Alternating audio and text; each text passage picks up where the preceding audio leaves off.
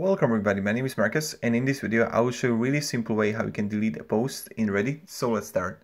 The first thing you want to do is go to left top corner and here click onto your My Profile. Right here you're gonna see all the stuff, right? And you're gonna see, like, I don't know, this I post on Psychonaut. What you can do now is to go right top corner to the three dots, and here you're gonna see delete. So you just click delete. And now, of course, I'm not going to delete my post, but you can restore posts that have been deleted, and this is how you can do. So go here and delete. So this is pretty much how you do it. Thank you very much everybody for watching. If you have any questions, guys, ask me down below in the comments. I'll be really happy to help you and provide you some guidance and support and stuff like that. So yeah. Have a great day everybody, and goodbye.